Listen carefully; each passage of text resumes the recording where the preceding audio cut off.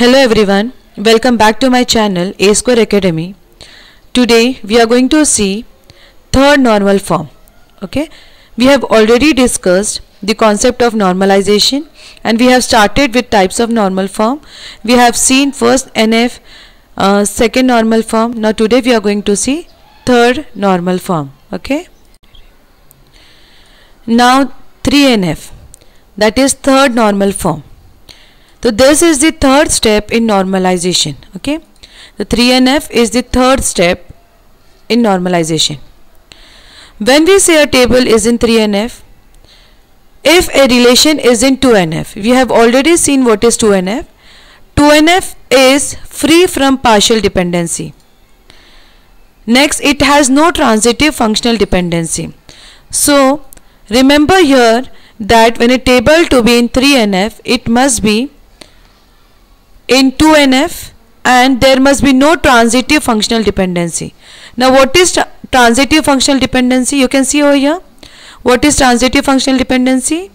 If A determines B and B determines C, then A determines C. So this concept is called as transitive functional dependency. We have already seen this in the Armstrong Axioms. Okay, you can watch that particular video, right? So what is the case over here? 3NF, a table to be in 3NF, it must be first in 2NF, and second, no transitive functional dependency must exist in that particular table. And we have seen what is transitive functional dependency. If A implies B or A determines B and B determines C, then A determines C. This is what called as transitive functional dependency. Let us understand the concept of third normal form with the example over here. Okay, I have taken one table, that is movie listing, with certain attributes and the value present in this. When you observe this table, okay, when you observe this table, you will come to know that this table is not in 3NF. Why it is not in 3NF?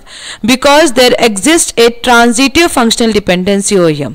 Okay, there exists a transitive functional dependency. How there exists a transitive functional dependency? Just see here, movie ID. You can see the values of movie ID, and you see movie ID determines listing ID. Okay, movie ID determines listing ID. That means what? Listing ID is functionally dependent on movie ID, right? Again we see over here, listing type is functionally dependent on listing ID. This means what? Movie ID determines listing ID and listing ID determines listing type, right? Therefore we say here movie ID determines listing type,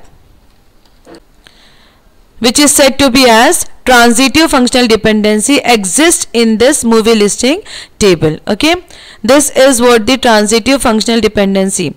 If movie ID determines listing ID and listing ID determines listing type, then we say movie ID determines listing type. So there exists a transitive functional dependency in table. That's why we say this table is not in a 3NF, right? Now how we are going to convert the above table in 3NF? Okay, we have to decompose the table in such a way that the transitive functional dependency is totally removed from that table. Okay, so we have decomposed the above table in two tables like movie and listing. Here you can see the attributes movie ID, listing ID and DVD price. Okay, the listing type which is depending on listing ID, we have totally taken these two attributes in the new table, right? So here movie ID, listing ID and DVD price, there is no transitive functional dependency in this entire table, right? Again here in listing also you can see there is no transitive functional dependency in the entire table. Here movie ID determines listing ID. Again movie ID only determines DVD price. Okay, movie ID is the primary key for this movie table. So only listing ID and DVD price totally depends on the primary key of the table. Similarly in the listing table also, listing type totally depends on the listing ID.